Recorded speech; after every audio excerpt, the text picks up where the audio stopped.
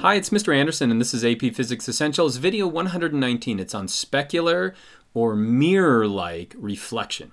And so this lake, since it's perfectly still, is acting like a mirror. It's reflecting the forest behind it.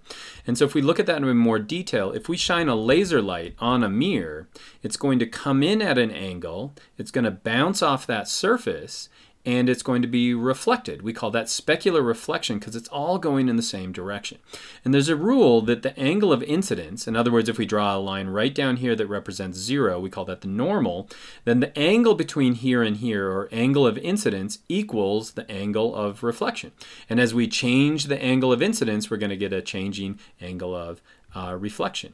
And so why does the forest look like it's underneath the water? Well, let's use this arrow as an example. And so if we put the normal in like this, when you see the bottom of the arrow in the water, you can see that the angle of incidence, the angle of the light coming from the arrow bouncing off the water, is going to be equal to the angle at which it bounces back to your eye. And as we move the normal across, as we move to an area higher and higher on the arrow itself, then we're going to get an angle of incidence that's greater, and so is the angle of reflection. And so what you create is a virtual image. It's inverted. It's going to appear as though it's underneath the water, but it's simply specular reflection of the light itself. And so as light moves from one medium to another, one of three things can happen. It can be reflected or bounce, it can be absorbed, or it can be transmitted. And when we're talking about specular reflection, we're just talking about the light that's actually reflected. And so the key point is that if you ever have a mirror and we have light coming in, we can represent that as a light ray, and that angle of incidence, in other words, the angle between the normal and the light ray, is going to equal the angle of reflection. Now this is specular reflection. In other words, it's perfect mirror-like reflection.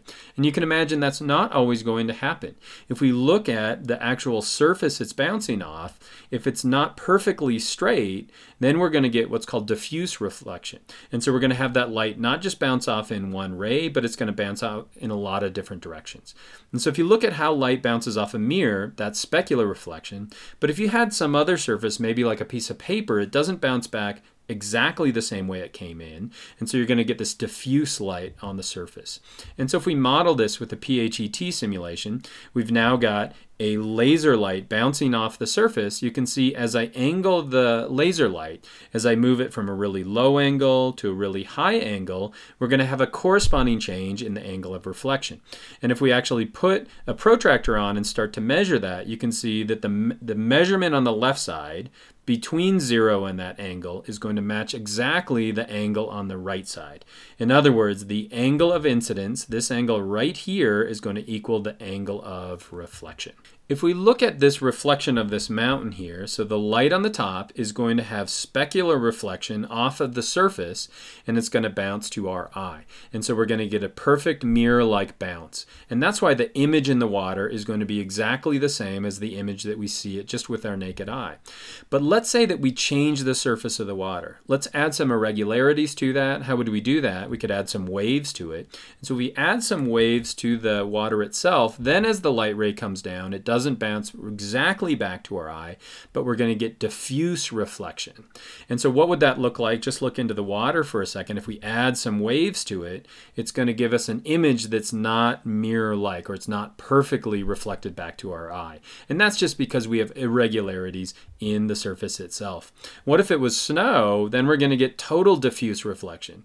We don't see any image in the snow itself. And so did you learn to make predictions about the object and the image position due to reflection? Remember, the angle of incidence always equals the angle of reflection, and I hope that was helpful.